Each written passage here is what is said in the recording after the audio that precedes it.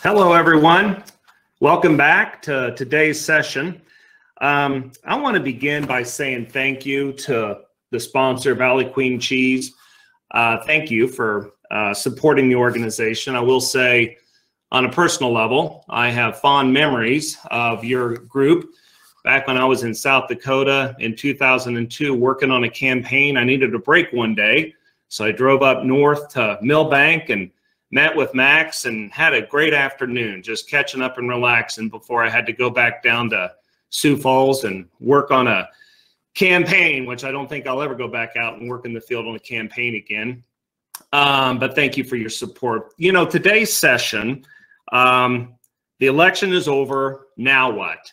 I think is a great segue from what occurred just before us with Sarah Wyand's panel. And Sarah, if you're on, what a great job that was. And before we jump into our speaker, we'll just offer up who I am. I am Michael Torrey with Michael Torrey Associates, and I and Cassandra Cabal are located in Washington, D.C. and work on your behalf on federal issues. And please know how very much we appreciate the opportunity to do so. Let's just get into this, and I'm going to begin by introducing somebody who I've had a long-term relationship with and has just done so well in life, and that's going to be our speaker, Ray Starling. Ray is a farm kid from North Carolina, and he went kind of the typical route. He was an ag ed major, and for those of you familiar with the organization, he was a national FFA officer, got his law degree, was the general counsel for the North Carolina Department of Ag, and then thought, hey, why not go to the big city? So he moved up to Washington, D.C., started working for Senator Tom Tillis, and quickly rose through the ranks to become the chief of staff. And in 2016, I was working, helping pull together the transition team for USDA, and Ray called advocating for somebody he thought would be great. And I remember saying, Ray, you have no idea how many people are calling me, telling me that you should come into the administration. And he did, and we were all very fortunate because of that. Ray began at the White House as the ag advisor to the president under the umbrella of the National Economic Council, and then his talents were quickly recognized, and he was moved over to USDA to be the chief of staff for Secretary of Ag, Sonny Perdue. Ray's smarter than me, as you will see, because he had the good sense to say, you know what? I've been to the city long enough. It's time to head home back down to North Carolina, which he did.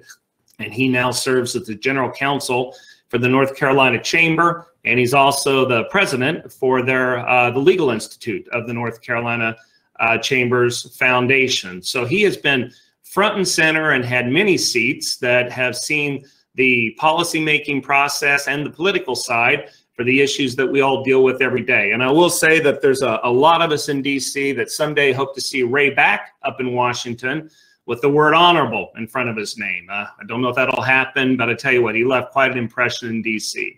So Ray Starling is gonna walk through the title and talk about some of the issues that we're facing, and then we're gonna move to a Q&A.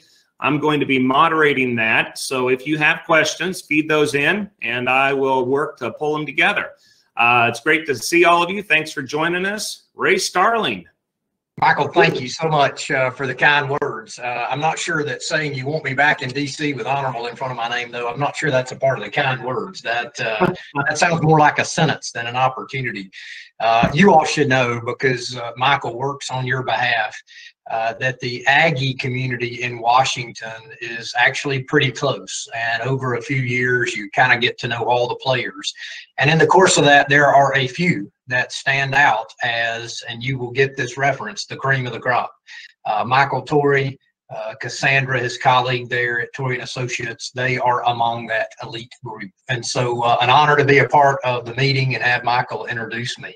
To the EDGE membership and the others in attendance, thanks also to you for having me here and including this topic on your agenda. It is obviously well timed given the events of yesterday. And, you know, we're in this new environment. You know, there's got to be the ubiquitous comment about us being online. You know, as your speaker, I would normally be really energetic and moving about behind the podium. But here, I think the best thing for us to do for the next few minutes is to just talk. I want to start where I always do with groups like this, and that is to begin with a few words of gratitude about what you do every day. And to some extent, I don't speak to a lot of dairy connected audiences, but I would tell you to much extent, you in particular embody the work ethic and the wholesomeness of American agriculture and America in general. Nobody does that better, I think, than the folks involved in the dairy industry. And so a couple of words to you as I start, quotes, if you will, that sum up my impressions of what your contribution to our country actually means. I think we're such a blessed nation that not many people understand exactly what it takes for the 1% or the less than 1%. And by that, I mean our farmers, not the elite 1% that you sometimes hear about in the media. I think folks kind of gloss over how difficult it is for that group to actually put their livelihoods, their financial situation, and in many cases, even their time with family and their time in their community at risk to be able to feed the rest of the world. There are a couple of quotes that I think summarize this sentiment, and the first is one that I actually had never heard until I heard Secretary Perdue say it. And when he first became secretary, he would attribute it to the Chinese. He would say there's an old Chinese proverb. And then, of course, we got into the trade skirmishes with the Chinese, and he quit giving them any credit for the proverb. So I don't really know if it's a Chinese proverb or not, but I'm going to call it a Sonny proverb here this morning. And he's fond of saying in front of audiences all around the country, and I quote, "When man has no food, he has one problem. When man has plenty to eat, he has many problems." I think that summarizes how lucky we are to have the food supply, the safe, abundant, affordable food supply that we have here in the United States. Trust me, nobody in a country with insufficient agriculture is having a debate right now about organic versus vegan versus GMO-free versus sustainable versus humane, local, pasture-raised, grass-fed. Folks in countries that only have one problem, food security, are not talking about the latest paleo diet, the latest keto diet, or even the one that I tried to invent over Christmas, the Karo diet, which consists of mostly eating pecan pie, and it is pecan, not pecan pie, all through the holidays. So remember, we are fortunate to have many problems and not just that one. And I attribute that to you, those folks in the dairy industry. So thank you for what you do to contribute to our food supply in the country. The other quote is from a gentleman by the name of Williams Jennings Bryan. He ran for president against Wim McKinley back in 1896. He was from Nebraska.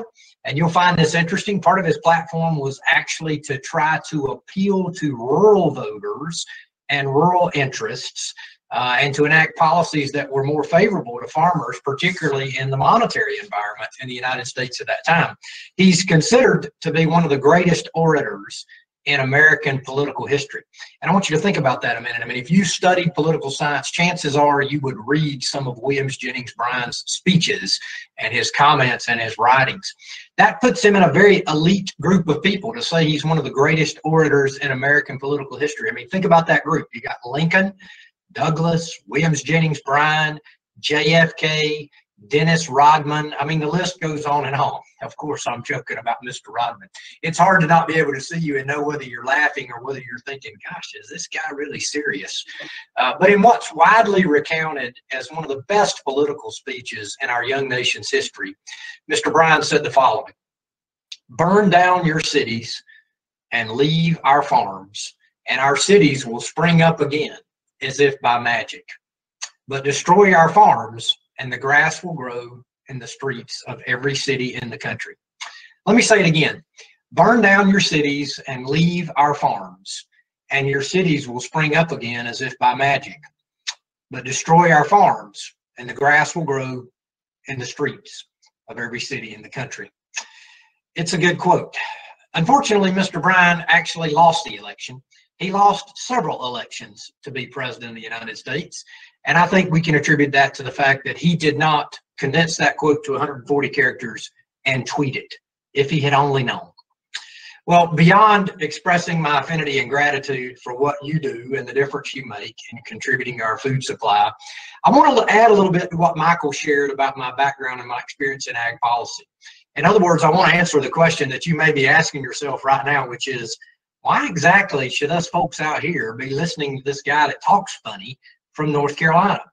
Well, I did just return home after several years in Washington. That doesn't make me unique. You've got connections with dozens of people that have gone and done the DC thing and then come back home. You've got connections with folks like Michael that have done the DC thing and stayed in DC, even though their roots are out in rural America. But in the short time I was up in DC, I actually went up mid-career, which I think made a difference. It actually made it harder personally, but gave me a chance to be at a little bit different level. As he mentioned, I was the chief of staff for a United States senator that was on the Ag Committee and Judiciary Committee. I was the principal ag advisor to the President of the United States at the White House, and I spent a year as Secretary Perdue's chief of staff over at USDA, the secretary who I believe was the best cabinet secretary in the entire administration. Now, some of you may be saying, wow, this guy really had a hard time keeping a job, and perhaps you'd be right about that, but I consider all of those to be a part of one career largely focused on agriculture policy. I would also point out that I lasted longer than Mr. Scaramucci. In fact, those of us that worked at the White House, we measured our time there in Scaramucci's, and I think I made it to like 54 Scaramucci's, so that's saying something.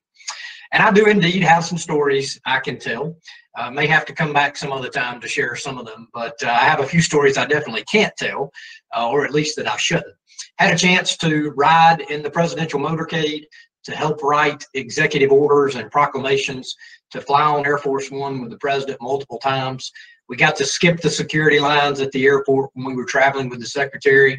I had numerous meetings over my time at the White House and at USDA that were in the Situation Room. And I even got to ride around in a Suburban that was armored down in Mexico City for business we were doing down there. And I've just got to tell you, if you ever visit a foreign capital that you're not familiar with, getting a ride from the U.S. State Department in an armored Suburban is a pretty good way to go. But at the end of my tenure, I held not only a top secret security clearance, but a secure compartmentalized security clearance. And that covers information for which code words can only be used to describe it. And now you know why when my wife catches me in the kitchen at night eating milk and cookies and says, "What are you doing?" I say, "Well, I'm engaging in a covert operation that I'd like to just call Operation Moo Moo Dipper." And so, to be honest and to be humble, code word usage was certainly not a part of my daily or even my weekly routine. But all of those things were attractive and fun to do and gave me a chance to feel like I was really contributing to the ag policy conversation. But to do all those things and to do that kind of work in the nation's capital, that meant I had to live there. And over time, at some point, I decided there was no gig in that city with enough allure to keep me away from being closer to my folks and my family back down here on the farm. So now I'm in a career that allows me to focus on the big picture of ag policy, the big picture of ag economics, and even the big picture of our relationship as an industry vis-a-vis our consumers. And those are some of the things I want to talk about today. I heard a guy say one time about politics that it's really a pretty simple thing to figure out. He says, just sound out the word poly and ticks. Poly means many and ticks means little bloodsuckers. If you put them together, you know what you need to know about Washington. So as you can see with that kind of joke, it's actually pretty easy to get cynical about what happens in Washington, or more accurately, what doesn't actually happen in Washington. And that's why I admire people like Michael and Cassandra who are engaged there on your behalf, who consistently are in the ring making contributions to the policy debate at the national level. What I've been asked to do this morning before we take a couple of questions is to address the key things in the ag policy world that I believe should be front and center on your radar in this new environment. I refer to this list sometimes as the list of, quote, things that keep me up at night or things to watch. But it could also be described as getting a lay of the land for the things confronting our industry over the next few years. Let me begin with a basic economic observation.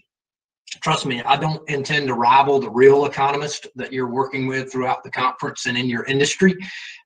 Consider this to be sort of a country lawyer economic observation. And I call it ag's fiscal cliff. Some of the edge, no pun intended, some of the edge has been taken off of that cliff and because of our rebounding commodity prices over the last few months. But I want to acknowledge for just a few minutes the sheer volume and quantity of assistance provided by the federal government to agriculture over the last few years. We're coming out of a year in which federal payments to farmers reached the highest level in American history. Forbes magazine published a statistic just a few days ago that said more than 36% of farmer income in 2020 was actually from government payments. Bill Lapp, in an article for the Financial Times, says that ever rising dependence on federal support in a low price environment is highly problematic for the farm sector. He went on to say that U.S. agriculture has been painted in a corner where the government payments keep rising, production also keeps rising, and prices remain weak. I think he would take some of the edge off of that third observation now, given the price situation we're finding ourselves in. But he concluded by saying a solution to this problem is not readily apparent. That was a few months ago. Again, I think the stats have improved a little bit in terms of the market prices.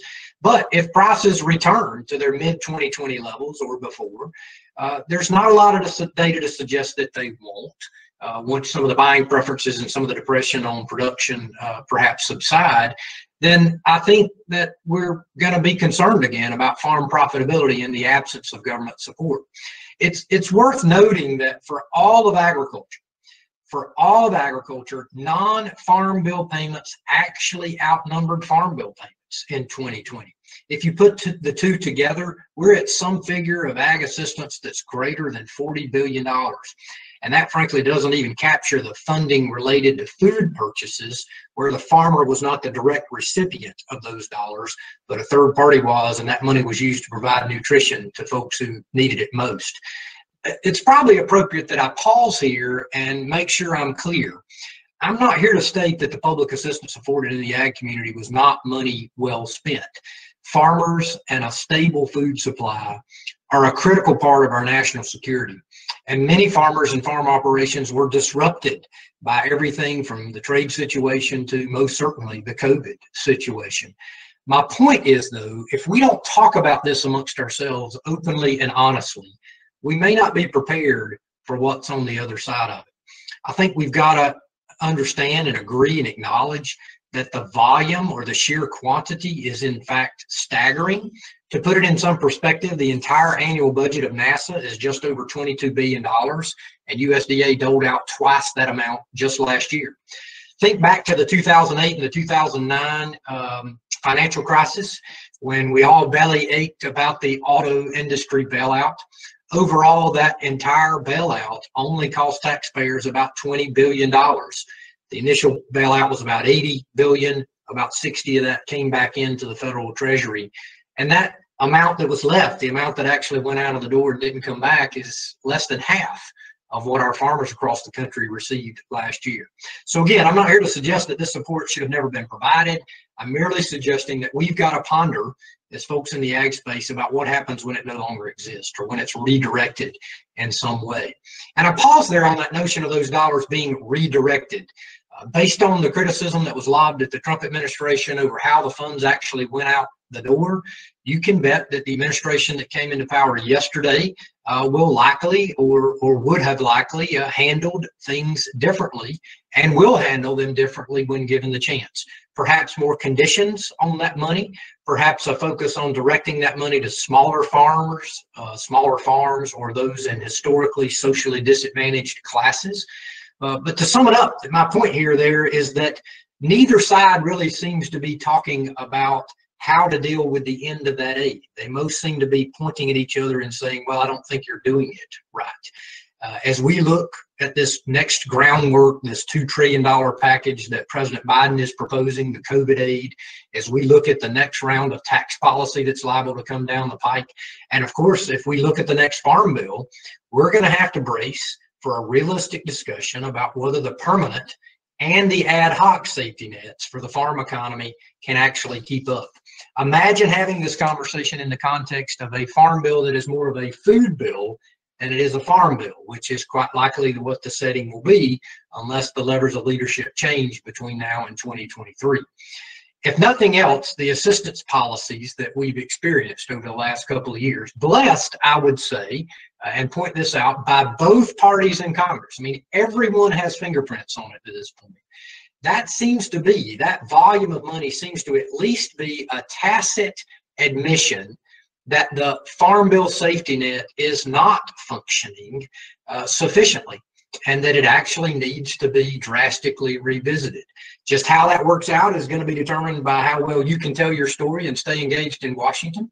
But I want to flag that first point. I think our economics and agriculture are going to be challenged as we wean ourselves off of the volume of federal assistance that we've received over the last 2 or 3 years. I'm going to move to the second keep me up at night point observation, and that relates to litigation risks around agriculture. I had a chance to visit with the national pork producers recently about this topic, and I used a phrase there talking to that group about legal threats. I said it's a little bit like warning a hound dog about ticks. The pork industry, and even the dairy industry too, already know that litigation risk and litigation costs are a factor. Looking at this issue is a lot of what I do at the Chamber Legal Institute in North Carolina, and in collaboration with the U.S. Chamber Legal Institute, or the Institute for Legal Reform at the U.S. Chamber up in Washington. That threat, I think, is not even the right word anymore, because it's not a threat, it's a reality. It's a state of being that lawyers are more and more looking to agriculture to pounce and create causes of action that potentially put money in their clients' pockets. I thought long and hard about the best way to describe this challenge, and I hope you can follow my illustration despite you being many miles from either one of the oceans. I'm a beach guy. I'm not sure, I'm positive that if you could see me better, you would agree that I have a highly refined beach body that comes from drinking a lot of milk, the kind of body that only the whales would envy. But I do love being at the beach. And one of the great things about the beach is you look around when you're on the beach, you're a little bit self-conscious, and then you realize nobody really cares. So being a beach guy, I'm aware, and I watch the shoreline sort of change from day to day. You know that shoreline never ends up in exactly the same place. The sands are always shifting. It's always being added to, or it's always being eaten away by the waves. I feel like in the ag litigation world, and in particular in the animal ag litigation world, we occasionally get a few waves working for us, but the other side seems to always have the undertow. That force that continues to erode at the shoreline even when we can't see it. And if you've been to the beach or you've been out in the water when there's a strong undertow, you know that undertow is far more powerful and far more effective in shaping the shoreline than the waves are. I hope there's some developing consensus in the agriculture world that we need to work together to address what seems like a real imbalance in our ability to survive this. I'm not here to scare or depress you, but I actually just think this trend is barely getting started. In my home state, it's litigation against hog farmers because of odors that are frankly innate to livestock production. I'm pretty sure dairy farms deal with some of those same smells. In our courtrooms or in other courtrooms, it's unfounded claims that cancer is absolutely from certain ag chemicals that have been applied over time, notwithstanding plenty of science and data to show the otherwise. My point here is that the only limit to the list of ways in which this risk could ultimately reshape our industry is whatever limits there are in the plaintiff's lawyer's minds. When I use that wave versus undertow illustration, I want you to understand that it's based on the fact that lawsuits brought against farmers and agribusinesses are often the last step in a very well planned and executed strategy to extract money or some other sort of concession, sometimes about the way we raise animals, from the people that grow our food. We're not just up against the lawyers on the other side, folks. We're up against an entire apparatus that exists to support those lawyers and to drive social conversations that dictate outcomes in legal cases. It is not organic. It is not grassroots. It is in fact contrived. It is sophisticated. It is organized, and it is well funded. The media presence, the free help that the other side gets from nonprofits and foundations looking to do good work, the tactical work that they do to paint the scene to the public on the outside of the courtroom, while our lawyers are inside busy arguing evidentiary motions and trying to make sure their evidence can get into the record. Those who follow jury arguments over the course of the last 30 years tell me that 30 years ago, a plaintiff's lawyer's plea to the jurors was often about sympathy, feeling sorry for, or trying to feel empathy toward a plaintiff.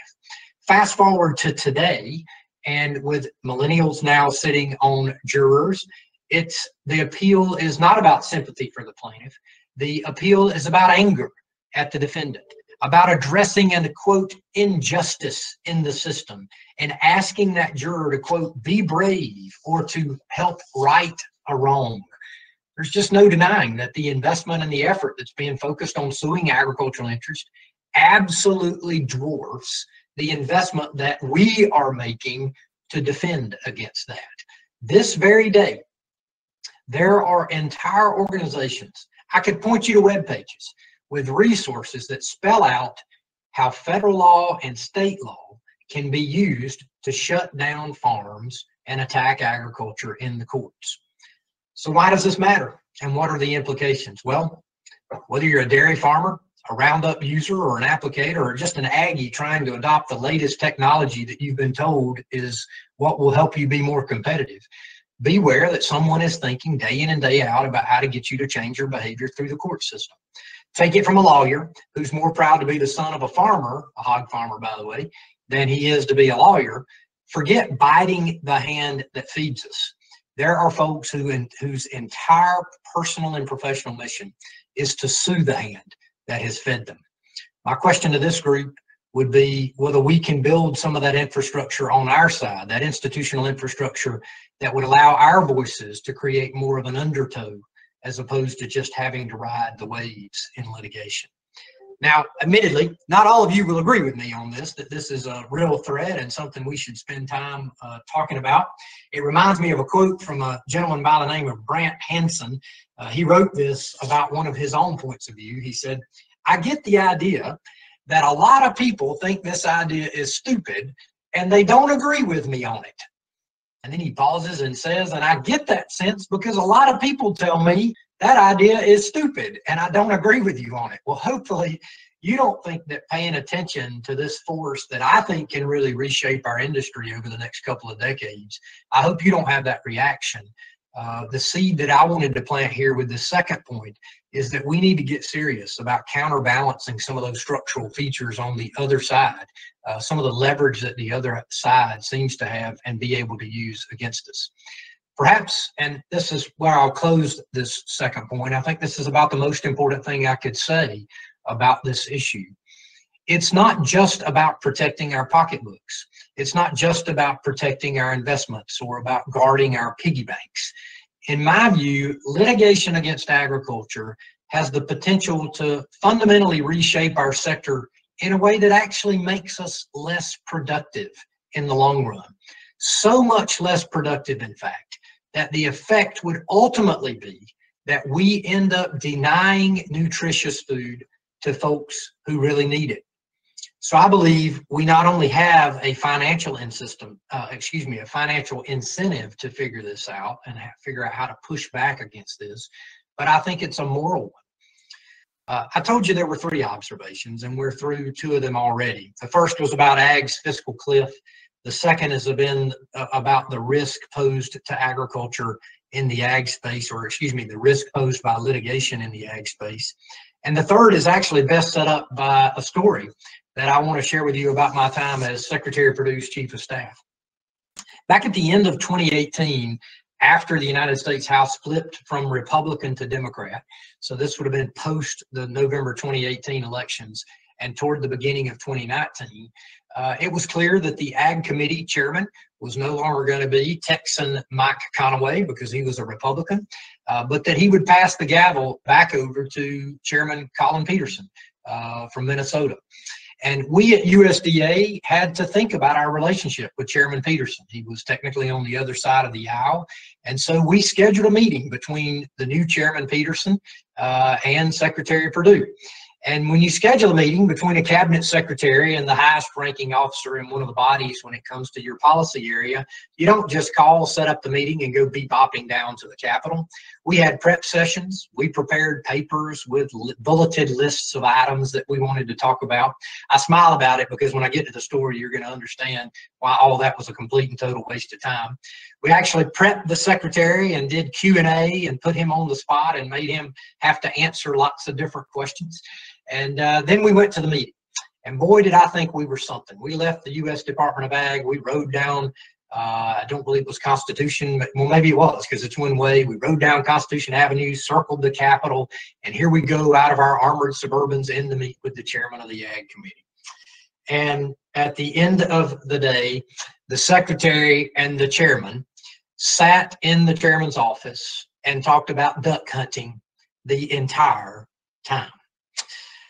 I remember getting back in the Suburban with the secretary to go back to USDA, and the secretary turning to me and saying, well, how do you think that went? I couldn't help myself in my youth and my zeal. I said, oh, you mean the part about where you didn't talk about anything that we had prepared to talk about, and where you didn't really get any answers to the questions that we were hoping to get answers on from Chairman Peterson. But Secretary Perdue, patient as he was teaching me a valuable lesson. And that was that even for cabinet secretaries and for House committee chairmen, it's in Washington, it's still about relationships.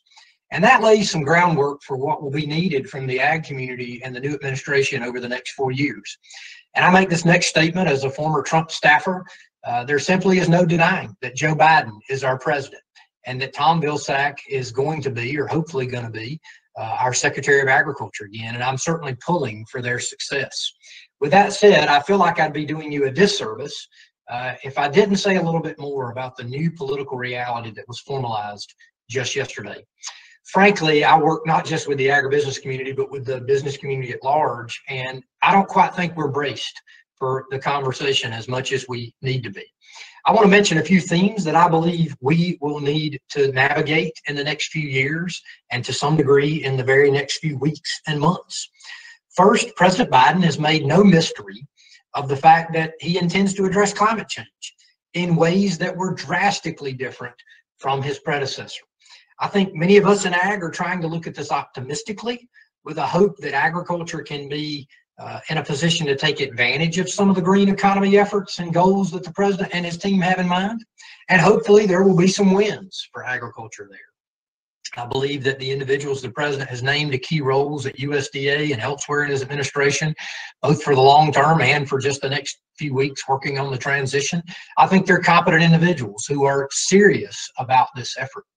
I think they'll use every tool at their disposal to advocate for lowering the carbon footprint, not just of our country in general, but also of agriculture. What they'll be quick to say is that there are going to be opportunities on the crop side to sequester carbon, and there may be opportunities for income for some farmers.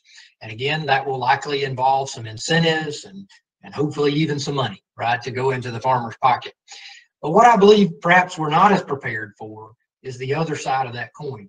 That the proposals won't all be carrot-based. There will undoubtedly be some sticks, and those sticks will sometime, and probably to a large degree, be livestock and dairy focused. It's too early to tell exactly what they will be, but if history is any sort of indicator, I would expect a myriad of activities early on focused on cataloging and raising awareness of production practices that ultimately emit carbon into the atmosphere, with an eye toward eventually requiring some sort of offset for them. The peripheral pain here, the pain off to the side, is that this will increase the volume of the conversation about what Americans eat. You didn't hear this much for the last 4 years. The last administration did not play the role of food police very much. I think that's going to change. And not only will we return to a louder conversation about nutrition, it will now have a climate implications trend that is too obvious to ignore. Another focus that this administration has clearly identified is a focus on socially disadvantaged, minority, and small farmers. Now, you'd be hard-pressed to find anyone who says that this is a bad idea, particularly given that we need farmers from all walks of life and that our profession should be one in which folks of any background can succeed if they work at it. I think the only concern here is that none of the support for these programs be redistributed from things that are already working in terms of farm support efforts.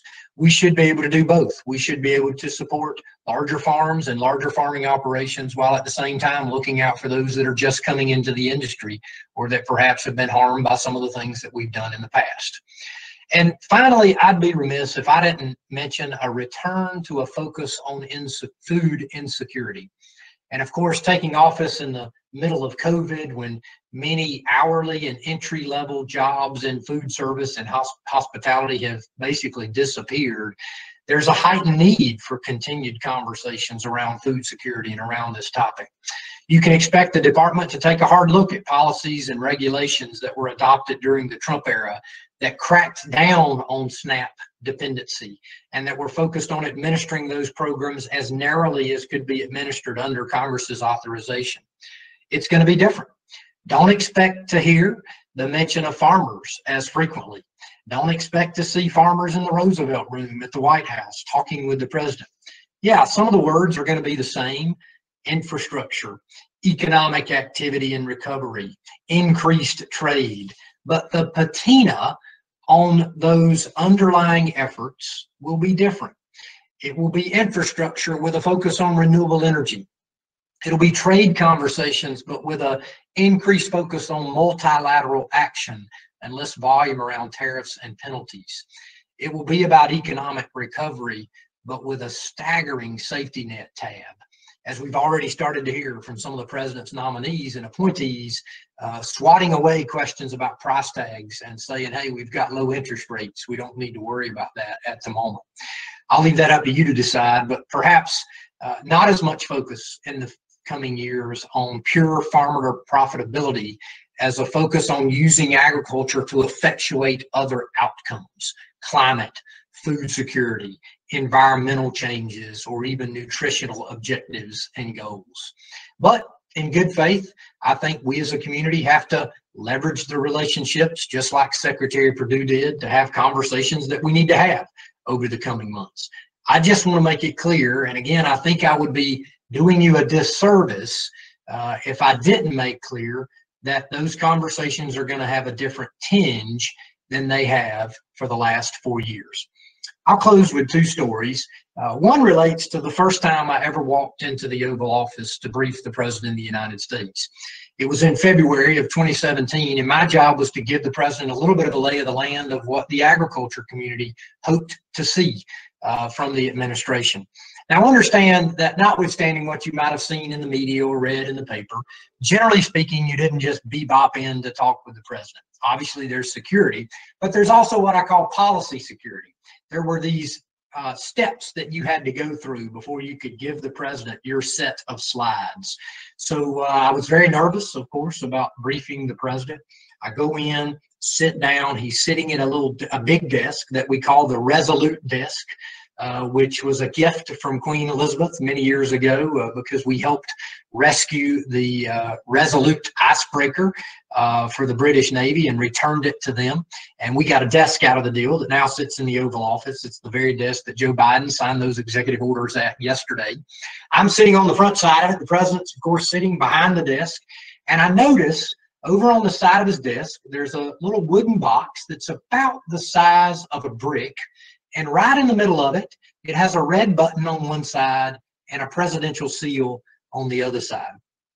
As I was briefing the President, I thought I was doing a great job. He was paying attention. He was nodding every now and then. I felt like I was really getting through, doing a good job. And all of a sudden, the President picked his finger up about head high. You know, that President didn't do anything if he didn't do it dramatically. And he pushed that little red button on that box on his desk. Now, folks, I got to tell you, I grew up in the Cold War, and red buttons and things like that on phones, they brought back memories of what might have just happened when the President hit that red button. I have to admit that one thing that went through my mind was, oh my goodness, who did we just blow up? And what did I say? Is it actually my fault?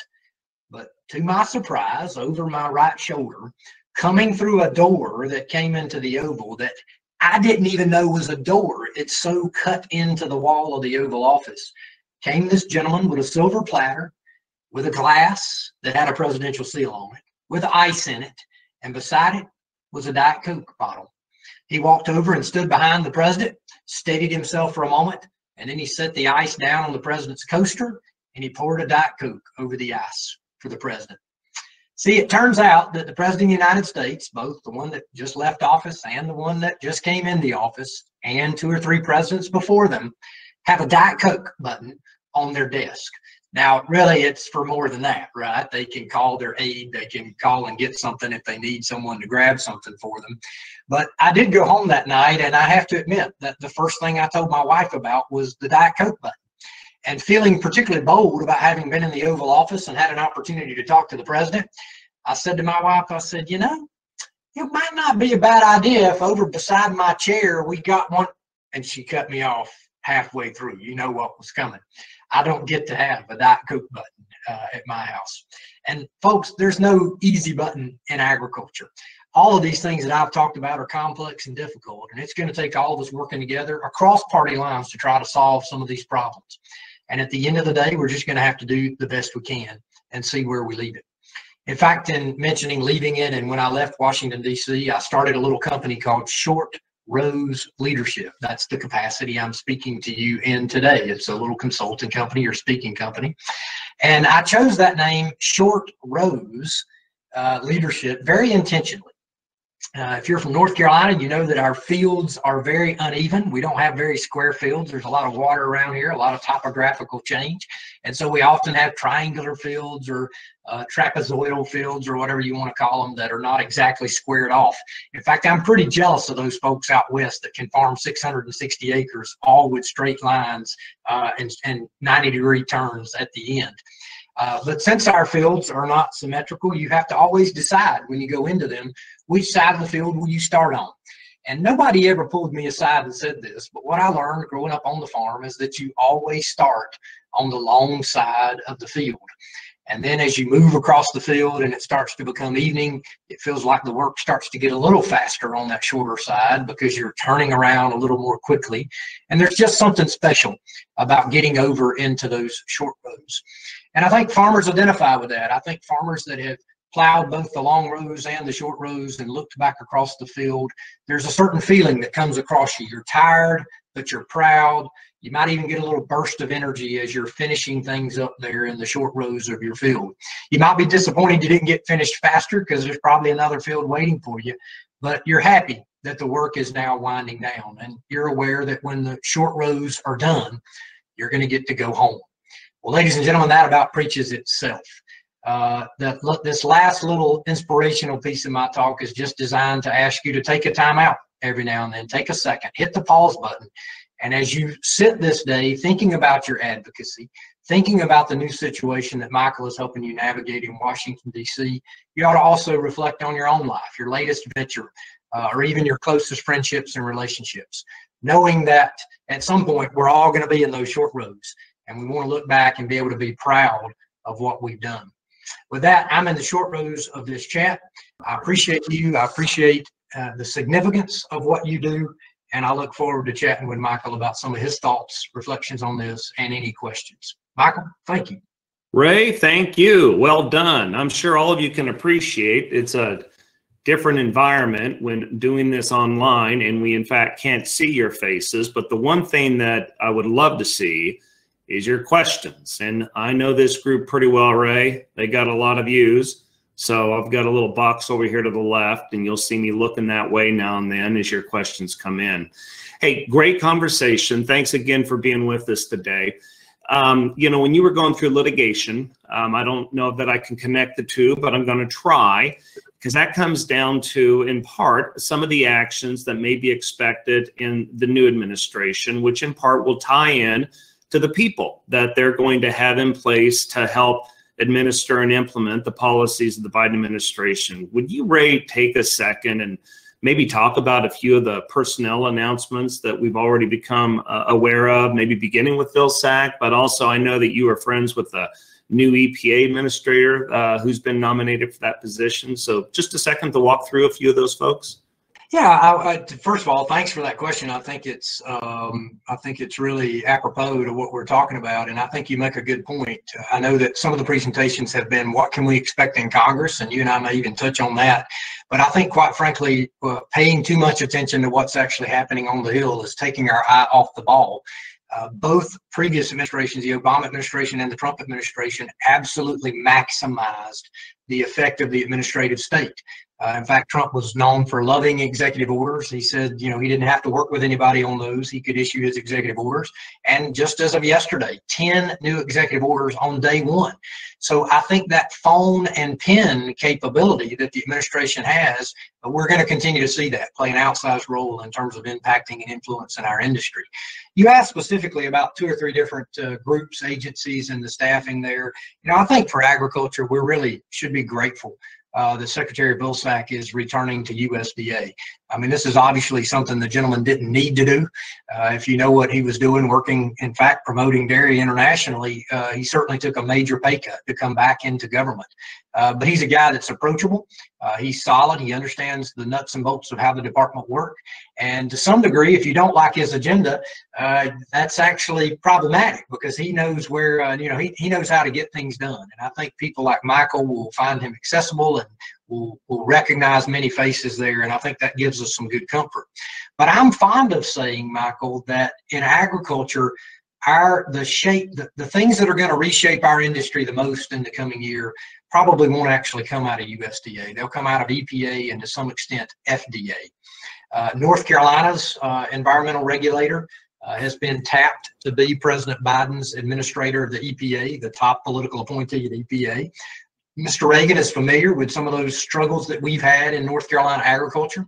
I would tell you he's also accessible. He is a good human being.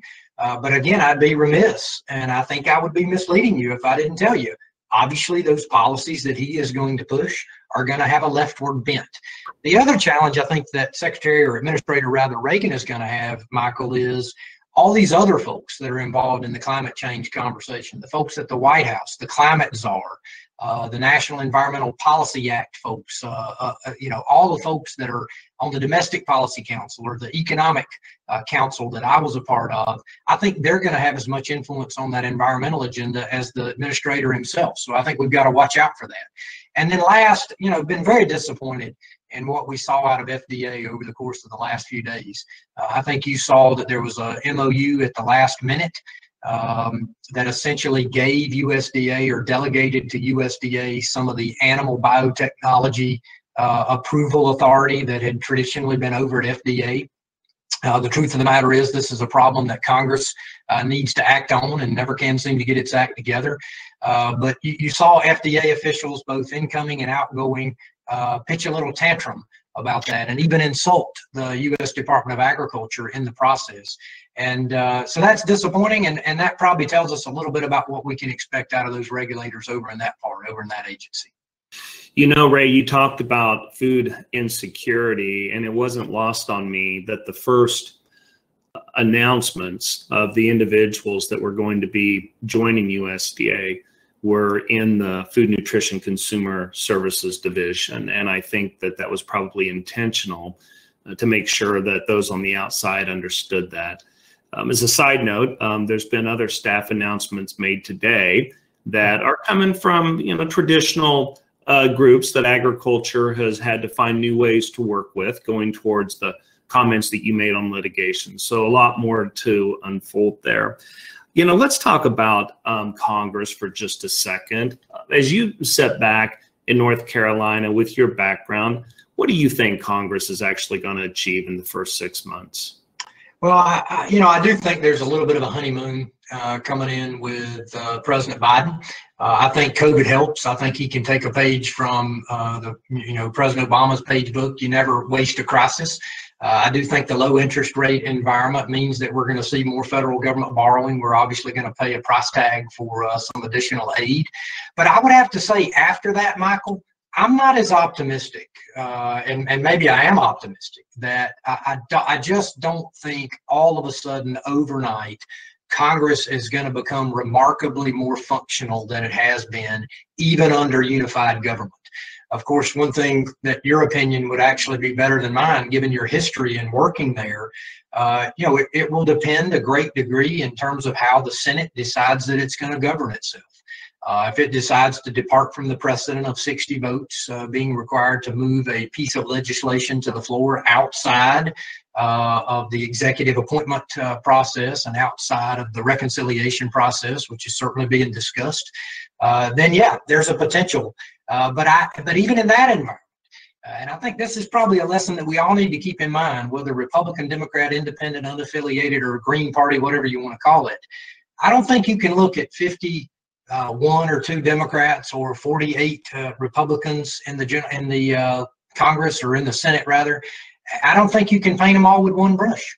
I think there's still going to be divisions within the parties, and therefore I think governing is going to continue to be difficult. So while I know hopes are high on the left and concerns are high on the right, if you will, I actually think we're going to see more of the same once we perhaps get past a little bit of this honeymoon. You know, to just add on to a little bit of that, I think probably to your point, the most significant thing right now to watch is going to be what is the organizing resolution of the Senate? How is it going to be made up? How are they going to function? The speaker, and I know you were listening on the previous session, but the speaker before in the interview with Sarah Wyant talked about in a 50-50 Senate how one senator, Manchin, he used as an example, could pull a Jim Jeffords and switch parties. Interestingly enough, when you look at the ideological scale of conservative to liberal, Manchin is more conservative than 3 Republican senators, but right behind those Republican senators are a few Democrats that are from typically Republican states that are somewhat conservative in their nature, the most conservative, the Democratic caucus. And I think that leads to this question about the power of the middle. Do you see the opportunity for collaboration of the middle, or are you a little bit less pessimistic or a little bit less optimistic, if you will? Right. Well, I think you said that at the end because you probably actually know what I think, and this may be where we could disagree a little bit. And I know the audience would love that if we called each other names and yelled at each other a little bit. But you know, I heard this illustration a few weeks ago, and as much as it troubles me, I actually think it's correct. And that is that maybe 15, 20 years ago, if you looked at the spectrum that you just talked about, that most conservative to most progressive or liberal, whatever word you want to use, you did find that most of the folks in Congress were bunched around the middle. Based on the statistics that I've seen and the voting patterns and what people have said during their campaigns, I actually think that nucleus has divided and moved apart, that we have more of what looks like a dumbbell than a coalescing around the middle, more of a barbell, if you will, than a coalescing around the middle. So while I do think there's folks in the middle that if they are willing to move the other way just a little bit, they'll have tremendous power. I think it's going to be more the ends attracting someone out of the middle as opposed to the middle attracting folks out of the end, if that makes sense. And I think that's the big unknown, isn't it, about, you know, what actually happens. And I would offer that I think the first big case study is going to be on the COVID relief package. I think there's a lot of folks that think it's a foregone conclusion that we're going to have a bill that's 1.9 trillion. And I would offer, I'm not so sure that's the case, that it's going to be that much. And, you know, how does this all, you know, peace, love, sing together? How does it work? And we're going to know, I believe, in the next 30 to 45 days. So let's go towards engagement for just a moment. Obviously, the world has changed. We are not advocating in the traditional sense. But in this environment, would you offer a few thoughts on advocacy towards our audience in terms of if it's still needed, how does that best work? Any insights? And I would also offer up one more time, if you have a question, this is your last chance to get it in. So put down your forks for those of you that are eating there at the house and send in a question. Ray, go. I'm impressed if there's anybody actually using a fork. When I'm eating at home by myself, it's usually just stuffing something with my hands in my face. This dairy crowd's probably more on silverware. Go ahead. This dairy crowd's probably more refined than I am. Yeah, on advocacy, great question. And I think the right thing for me to say here is, yes, it's important to be engaged and to stay involved. But I want to go a step further than that, and to say that, part of divided power, or part of new folks being in office, which again is what our system provides for, is figuring out the way to work with them. You heard my skepticism before about the new green economy and all the ways agriculture was going to lead on climate change. I mean, I do think there are some opportunities there, but I think we're going to have to be careful to see what those sticks that I mentioned are. But Michael, you do a great job there. There's generally not a door you can't walk through in Washington.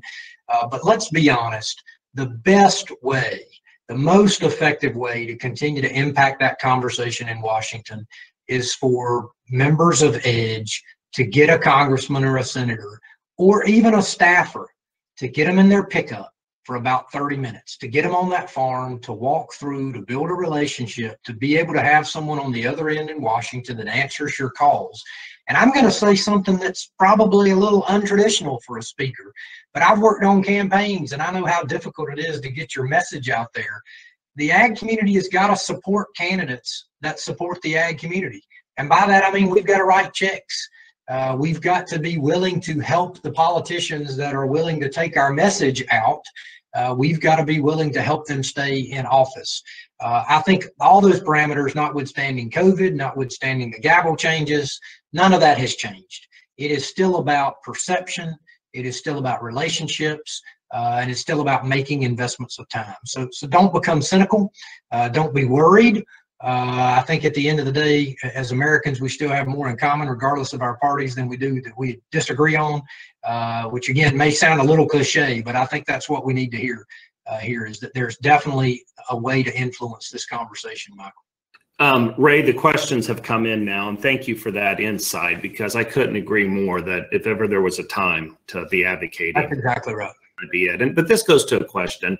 The folks in the upper Midwest are pretty familiar with this litigation aspect of your presentation. And, they've been working with the environmental community under this umbrella of, I guess, the descriptive word would be collaboration, trying to find ways to work together. But you've also got a lot of folks on the other side of the aisle that know that rural America didn't support this president in large numbers. And the questions that I'm trying to kind of weave together here, I mean, does agriculture, because they've actually been working on this in a proactive way, are they going to have any credibility with this administration? Can you give them hope that their efforts and their work will be acknowledged as these folks work through their own process of rulemakings and legislating? Yeah, well, I think that old phrase, trust but verify, probably applies here. But look, what we've heard from the new administration is about unity and coming together.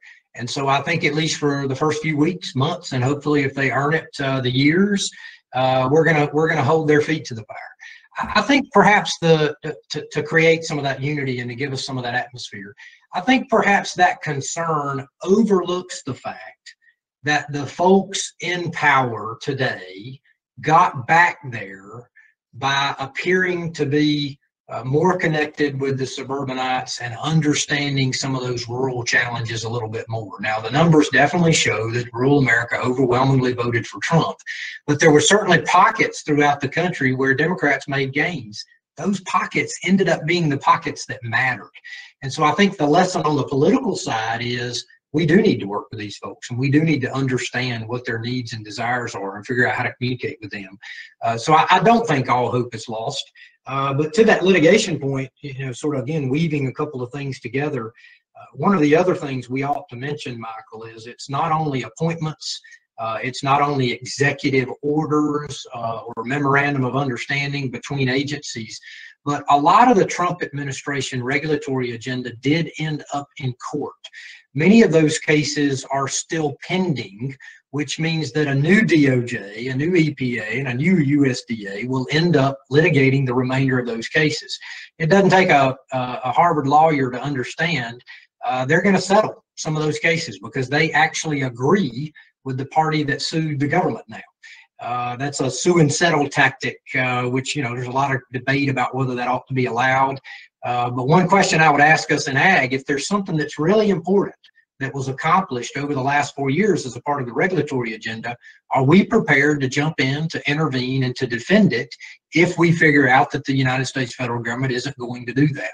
That's the kind of apparatus, that's the kind of tool, that's the kind of capability that I think we're missing, that I think the other side has.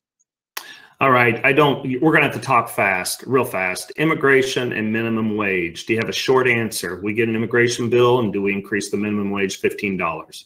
I think you get an immigration bill. I do not think it solves our H-2A or our dairy year-round labor problems.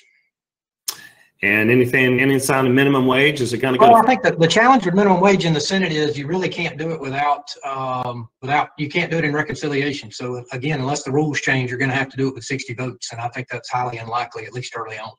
Yeah, folks, thank me or help me thank Ray. I got a whole thing about love you, love me, and this. Thank you, Michael. Ray, thank you for the time, your insight, and all of you out there. Thank you for being a part of this program. Thanks for the opportunity. Appreciate our sponsors. Look forward to seeing you all again. Thank you.